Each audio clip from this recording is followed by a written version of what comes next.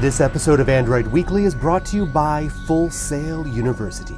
Welcome back to Android Weekly. My name is Jace, and this is where we cover the week's Android news, like how LG dropped new details of their LG G watch, and Samsung, of course, launched officially their new flagship tablets, and Google wants us all to take a quantum leap. Oh, that hurts just looking at it. Well, that's not exactly right because it's actually quantum paper, not quantum leap. But every time I hear the word quantum, I think of the 80s television show When Television Mattered. But it turns out quantum paper is simply Google's continued effort to have a consistent design language right across multiple platforms. So whether you're using iOS, Android, or the web, the design language or user experience is going to look very much the same. The updated design is expected to bring a new icon set, however. It appears that each service will gain its own color identifier. We already see red for the Google Plus app, Gmail may get blue, and Calendar will get white or green, and so on and so on. Now, for all of you looking for news about the LG G watch, anonymous sources have told Madako that LG's Android Wear device will be launched as early as July 7th to conclude just after the Google I/O conference. Now, these charts came by way of UpLeaks, the same leaker that recently brought us a system dump of the G watch. If the charts prove correct, the G watch will offer a 1.6-inch display with a 280 by 280 resolution, 4 gigabytes of storage, which has got to be a typo, and a 400 milliamp hour battery with standby time of 36 hours and will take up to 2 hours to fully charge. Wowzers. The watch will have the overall dimensions of 37.9 times 46.5 times 9.95 millimeters and will weigh approximately 61 grams. Now, the notion that the device will have 4 gigabytes of storage is ridiculous. It's probably going to have 512 megs or 1 gigabyte, but that's just our speculation. So for those of you who know me from my original channel, How to Become TV, which all focuses on how best to pursue a career in software development, you'll know that there is one big painful truth. And it's not just that there are not enough developers to meet the demand, but there's not enough developers with the deep technical skill set necessary to build the apps that are in the highest demand. That's why programs like Full Sail University really shine and are so fundamentally important.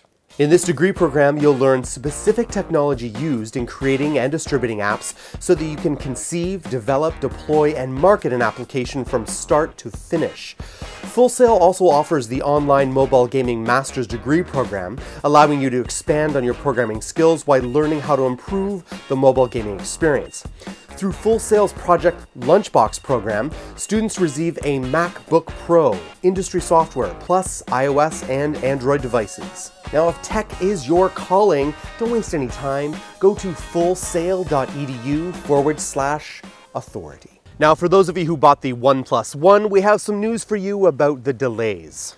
Earlier this week, OnePlus One fans were disappointed to learn that the shipments of the OnePlus One would be delayed due to software issues. Such delays happen all the time in the industry and normally wouldn't be a huge deal, but OnePlus One seems to be exhausting its reserves of public goodwill after several controversial episodes of a heavy teasing campaign that built huge anticipation for the 2014 flagship killer. The software issues that reportedly caused the last-minute delays are now solved, and devices should be shipping soon. Here's the statement we received from OnePlus One. We did choose to delay the shipment of the first phones in order to make sure the software was secure and provided the best possible user experience. The CyanogenMod team worked very quickly and efficiently, and the OpenSSL issues have been fixed. The first OnePlus Ones will ship to early users with invites as early as tomorrow. Keep in mind that that statement came on July 11th, so if this is correct, those phones should have shipped out 3 days ago. Now, many of you will have been waiting with great anticipation for Samsung's new flagship tablets with their sweet AMOLED displays.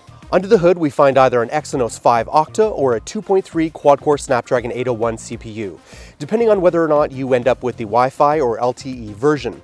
Both models contain 3 gigabytes of RAM, an 8.4 or 10.5-inch AMOLED display, and resolution of 2560 by 1600, 16 gigabytes or 32 gigabytes of storage, a micro SD card slot, and support for 128 gigabyte expansion, an 8 megapixel rear-facing camera, 2.1 megapixel front-facing camera, and a 6.6 millimeter thick profile. Now, the major difference between the two is that the 10.5-inch model has a 7,900 milliamp hour battery as opposed to the 4,900 milliamp battery found on the 8.4-inch model. Thanks for watching, Android Army. My name is Jace. Love to connect with you here on Google Plus or Twitter.